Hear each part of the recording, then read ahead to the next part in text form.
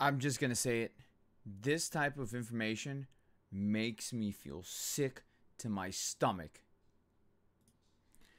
So many of you guys are well aware of the situation that's going on when it comes to bots buying out all the stock for next-gen consoles and for all the graphics cards that are getting released from AMD and NVIDIA. This is coming from Business Insider. I have it up on my phone here. They reported that there is a reseller group on Discord that has just shy of 3,500 PS5 consoles that they've acquired using bots. 3,500.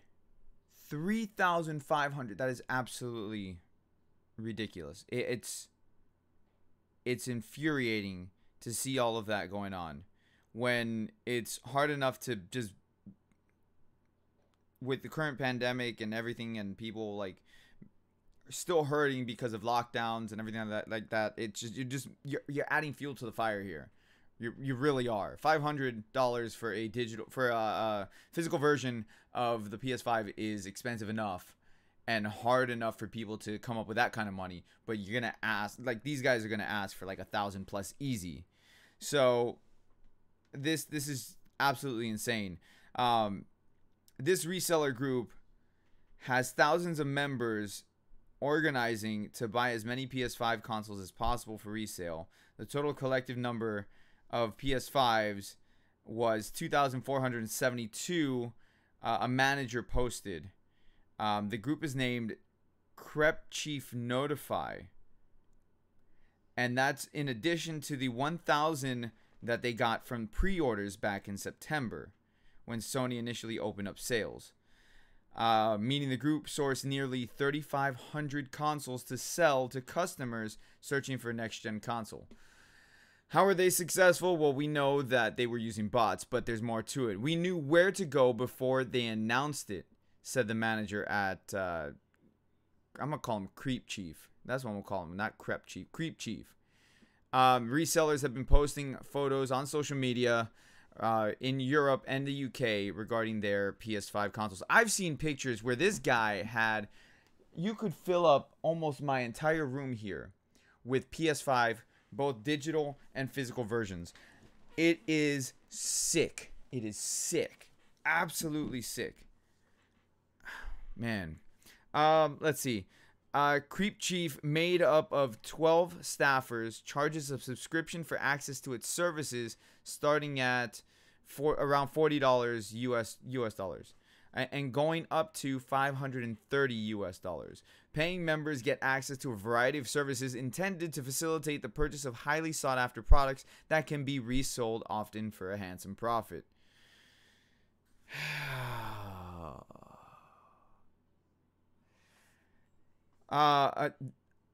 One manager named Tom said that his group competes with other such groups to see who can snag the most of, say, a new pair of Yeezys or the PS5.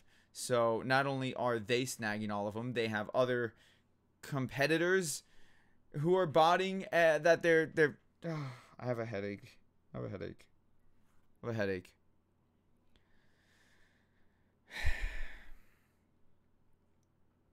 Oh my god. This whole situation is just So beyond monitoring retail sites, the group used the same type of software designed to circumvent wait times, jump queues, and rapidly purchase high-demand items.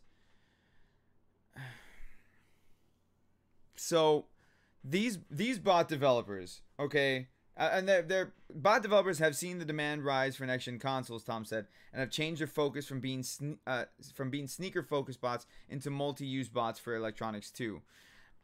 Those bots were at least partially responsible for repeatedly crashing Walmart's website when PS5 stock had been replenished, just as they're at least partially responsible for why it's so hard to find a PS5 right now. Those same bots are the reason why I made that video regarding Target, where the managers stepped in, or managers I should say, because it was all the Targets in my area, where the managers stepped in and canceled those bot orders. It's the same reason why Walmart needs to change their system, why it's a ridiculous system that they have. Like, they make it known to everybody, including bots, when the consoles are going up for sale. This whole situation is asinine, and honestly, they should just send them to the retailers. Just send them to the retailers. Like, oh God. Look, I understand COVID and you're afraid to go out to a retail store, but look, listen. Many retail stores, Best Buy, Target, have contactless delivery to your car, right? So if you go to Target, they have an app on your phone that you notify them. They even have it set up like you drive into whatever numbers they have in the parking spaces. You drive into the parking space, you have the app open. The app automatically detects that you're right in front of the said parking space. So if you're number 1 parking space, the app will detect that you're in front of number 1. Okay, so it'll then notify them inside that you're here ready to pick up your order. They will be outside with your order in roughly 5 minutes. Okay, they will be outside. They will verify your order. You show them your ID. You show them the credit card. They'll verify the number. And then you don't have to open up your window. You don't have to open up your door. They will then ask you to open up your trunk. You open your trunk. They put it in. Close. Done. You drive away. They have that at Best Buy. They have that at Target. They have it at Walmart. They have the option at GameStop. You can call the GameStops and tell them, hey, I'm here to pick up my order. Send everything to retail stores, because not only do you have to worry about bots, but then you got to worry about FedEx drivers stealing your PS5s. You got to worry about the Amazon drivers stealing your PS5s. Yes, this is the thing that's going on. Amazon drivers in the UK and in the US have been stealing PS5s from people. They open up the boxes, they replace the boxes with something else. Or not the boxes, but they replace the items with something else, seal it up with a different tape, not the Amazon tape, with different tape, and that's what they hand you. That's what they hand you. And by the time you open up the box and you realize it, they're gone. They're gone. It's infuriating.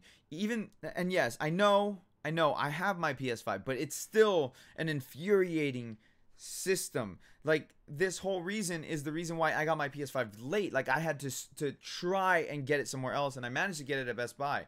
But it's bad. It's a whole mess of a situation. And the retailers, I'm sorry. Look, I like I said, if you're afraid to go out to COVID, or you're immunocompromised, and you're more susceptible to getting COVID, I get it. I understand.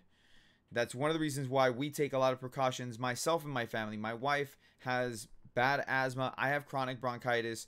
Like, if I get sick, it could really affect me, because it affects your lungs. It could really affect my wife because she has asthma. I get it. I understand. We take a lot of precautions ourselves. So even if you don't want to drive out, maybe you can have somebody pick it up for you that you trust, a family member, somebody, go pick it up for you and bring it over to you. Let me know your thoughts and comments down below. Hit the like button. Subscribe if you guys are new. This is a whole mess. This is absolutely insane. I'll see you guys next time. Peace out.